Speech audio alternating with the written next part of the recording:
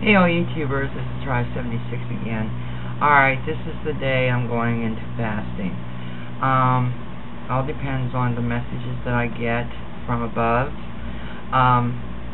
What I want to do is a step-by-step thing, and I'm going to start this first, and I got my Bible, I brought my pillow in, and me and Gretchen's going to sit here, and so I'll get step-by-step on the fasting process. I'm not going to show you when I go into prayer or anything, but I do want to bring this thing forth. I do want to see it, and I do really, to be honest about it, fight it, because it's got to go. I'll be told during the fasting period, what it is, and maybe I'll get a name or whatever. But I want to sit and relax on the bed, and I got my Bible there, and like I said, I got my old pooch there, so she's a lot of comfort to me.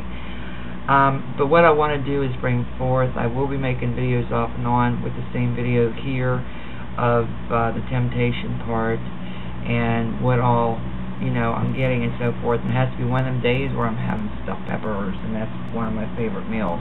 But that's okay, because see, that will be a big temptation there too. So this is Try76 signing off for now.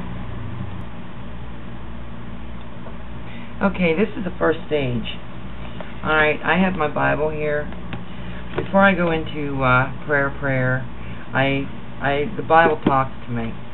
And it was funny because the verse I came up on was Psalms 46. God is our refuge and strength, a very present help in trouble.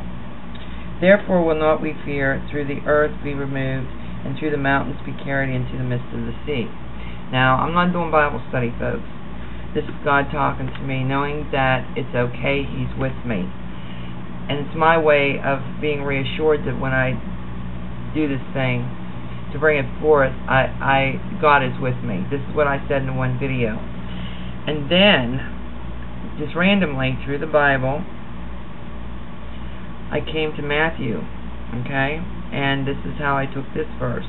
Now, everybody has their own different version, but this right now, I'm taking it what I need. And I will give unto thee the kings of the kingdom of heaven, and whatsoever thou shalt bind on earth shall be bound in heaven, and whatsoever thou shalt loose on earth shall be loosed in heaven. That answers my question. That answers. So I just got chills. Alright, so this is what I do to prepare before I go into prayer. Okay, and this is God speaking to me through His Word. And that's all I need, because I got the comfort now. See, I got the backup. So when I go into meditation of the prayer, which is the Lord's Prayer, folks, that's as simple as that, but your heart's got to be in it. So this told me right there that it's okay. He's going to help me and get rid of this thing. So I just want to get that out there too. These are the little excerpts that I was talking about.